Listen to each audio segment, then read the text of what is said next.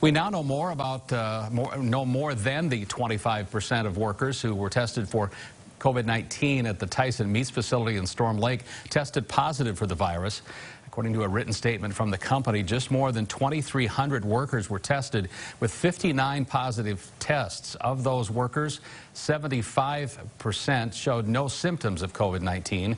186 workers have been through their required absence and have since returned back to work. Tyson tells us that limited production is set to resume on Wednesday in Storm Lake.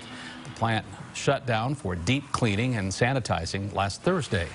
The company says that the Storm Lake facility is among more than 40 production facilities in the United States, where Tyson is rolling out advanced testing capabilities and enhanced care options on site to team members.